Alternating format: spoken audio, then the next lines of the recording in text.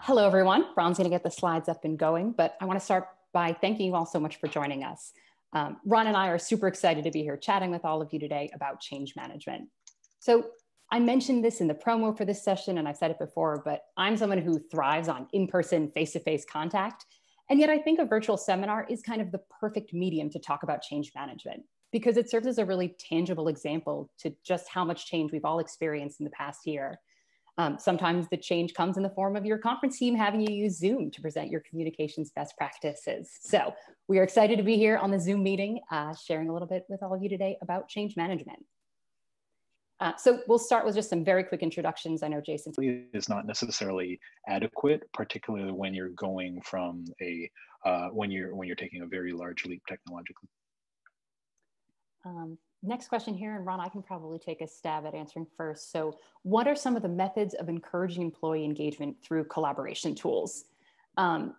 So one of the things we talk about a lot in product is that, 80% of the features are, or what is it? What's the expression? Basically, you have this whole toolbox of features, hundreds of features, and it's only like the same 20 that are going to be used again and again. And there's that long tail of 80% that never gets touched. So again, understanding the use cases for your end customers and what success actually looks like is a really key and important part to actually understanding what success looks like. Is adoption getting everyone to use everything for all of their communication, or are there key, elements of communication that you were looking to replace with your system, things that you absolutely need to tick the boxes? The other thing I would say is that in any large communications rollout, there's kind of an initial spike as people are excited to use the tools. They want to get in there, they want to play around with it. And then you tend to see usage kind of plateau. Either those same features are being used again and again, or people log in once and they sort of have a harder time returning to it.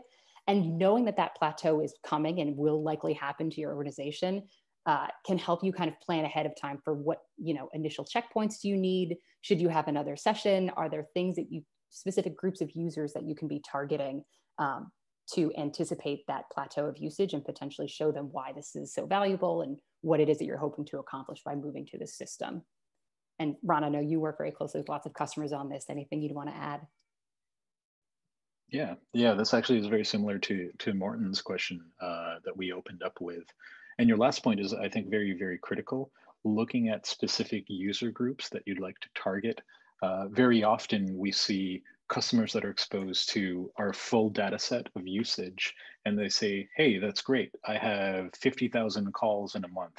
Well, how do we quantify that? How do we actually consider that high engagement or low engagement? When we start to slice it up into particular demographics, whether it's regionally, whether it's aligned by business unit, whether it's a particular time and day, we start to understand the business a little more. And with our customer success team, they can start to point out things that might be glaring to us, but not necessarily evident to yourselves. And they add a lot of value as far as highlighting, hey, actually, in France, for example, this region actually has a depleted level of calls, seemingly low engagement. Let's figure out why that's happening comparatively against the rest of your offices. So it is important to look at things in a contextual basis when you start to measure engagement, when you start to drive engagement as well. Guys. I actually have some questions for you here as well, some which are actually submitted just kind of in advance of the event itself, and others that continue on from some research we've actually been doing as an organization. The first is really geared towards ownership of change management. Now, we know, obviously, there's a big push from IT leaders and business leaders to really create that solid alignment between IT and the business. And now more so than ever, technology is really the biggest driver of change, adoption of new technologies, new processes, et cetera, et cetera. So with that in mind, in your opinion, who should own change management? Is it IT? Is it the business? Is it a combination of both? Ooh, good question. Ron, do you want to kick it off or should I? Maybe we'll have different opinions. Yeah, I can. Yeah, I can definitely start with that. I think that where I personally have seen the most success is organizations that have a shared responsibility. It may be a technology-led approach, but because it is changing the business as a whole, we need to start to take into consideration the business unit owners. We need to start to take into consideration the people themselves. And so where we see the success is the cross-functional committees that drive a lot of the accountability on the technology itself. So we see very frequently chief people officers and we see CIOs aligning prior to making purchasing decisions, because that does impact, very large percentage, in some case wall to wall when we look at our deploys.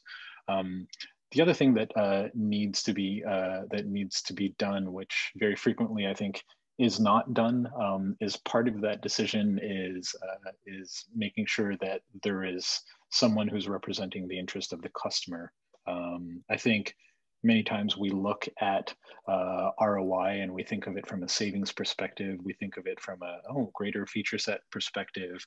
But when we actually look at who is representing the customer when these tech and organizational decisions are getting made, the things start to change in terms of what are we trying to consider. Maybe it's something that is less of a tech approach and more of an organizational approach instead.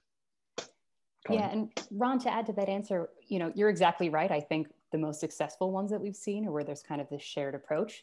But we also know that we've seen lots of organizations that don't have either the buy-in or just the staffing and support to have both that organizational side and the technical side. More often than not, they have the technical piece, but maybe not the organizational buy-in or resources available. But occasionally you'll see it the other way around.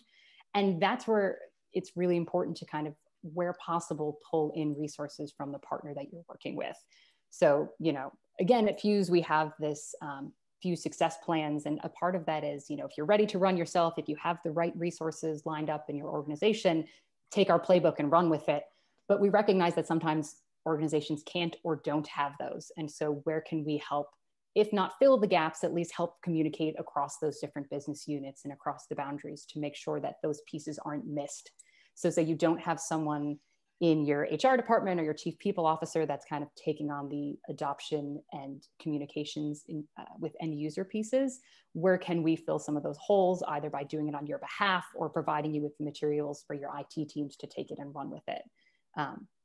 So again, perfect scenario, you have shared responsibility from the beginning, but when you don't, recognizing that that gap may be there and figuring out how you kind of fill those pieces and plug the holes so that you don't have it kind of pop up as a problem midway through.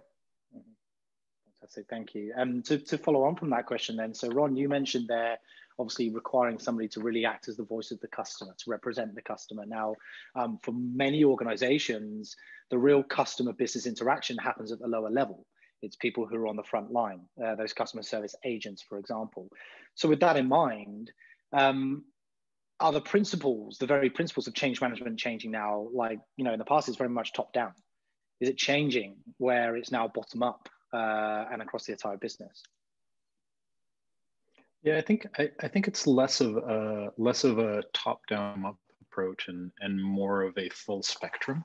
I think that the input that's getting provided into change management efforts is certainly a lot more inclusive, because at the end of the day, I think that the folks that are on the front lines, the folks that are really answering the one-to-one communications with the customers are the ones that have a very, very large impact on how the revenue flows. And so the considerations that we make as organization leaders need to really account for how those people are performing their work and what are the workflows. And so I definitely see a higher representation across the spectrum of decision making. It's a great question. Yeah, and if I may add to that too, I think even in the last 5-10 years, you've seen a change of who is even being considered for a cloud communication or a UCaaS solution. Sort of when I started at Fuze, and previously it was very much, we're looking to replace the communications for one section of users. Those are people that sit at the desk from 9 to 5 in headquarters and in our other locations. And now, particularly, I'd say in the last 4 years or so, there's been a real focus on, we want to have a solution that works for our in-office employees, as well as for those that are on the front lines. You know, we have some healthcare customers that have sort of providers that are out in the field and taking calls from, you know, their phones. We work with transportation companies that have, you know, people actually using Fuze out in the trucks.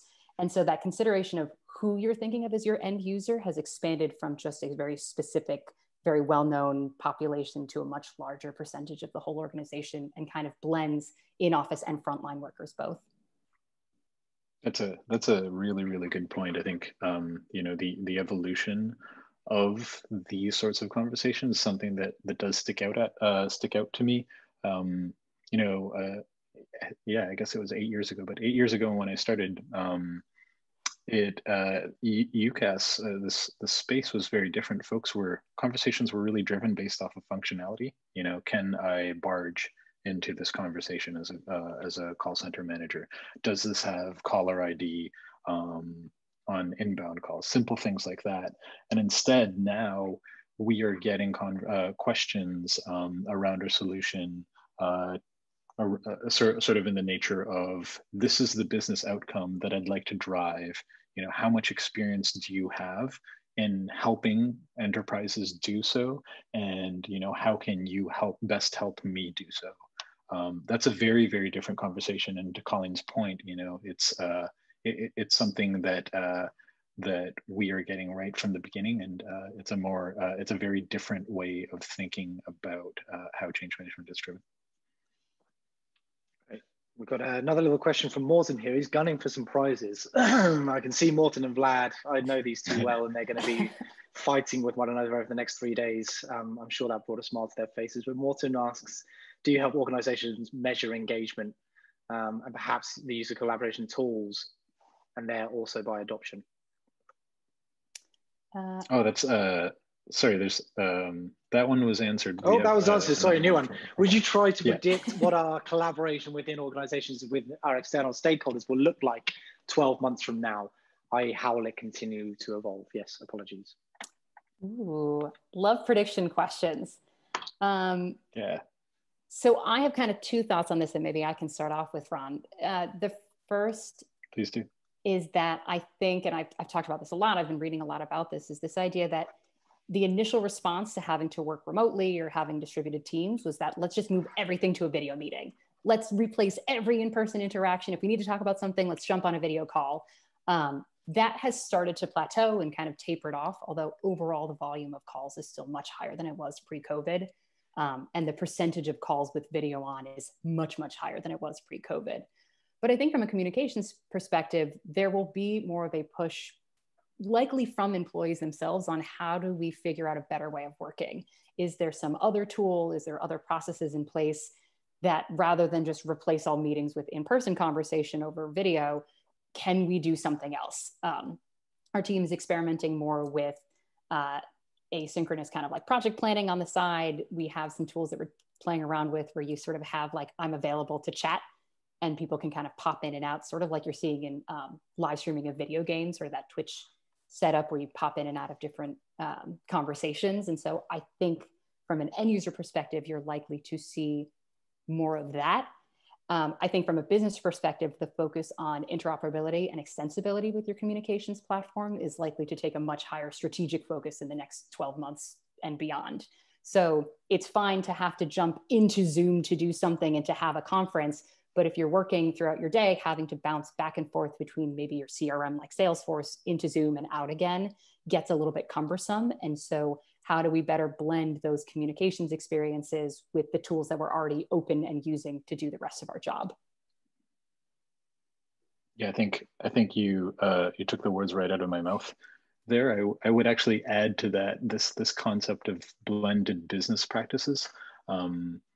You know, the team that I oversee is worldwide, and as such, the teams have specific regional flavors of doing business. In addition to that, the internal conversations versus the external conversations have sort of the same slant. What we're seeing now that video has become the default communications method, and sort of time has lost a lot of the weight that it used to carry, is that we're seeing teams from, for example, London interact with teams from Sydney, and then also loop in a customer that's based out of Chicago. There's a learning of the groups, a learning of the workflows. They're all sort of blending their business practices together. And I do think that the collab space is, it's a very exciting time, because there's a lot more. This is probably just the tip of the iceberg as we all figure out the primary use cases. There's going to be a lot more blended business practice as we mature what our remote workflows look like. Fantastic. Excellent stuff. Well, thank you very much. A virtual round of applause goes to both Colleen and Ron. So thank you both very much.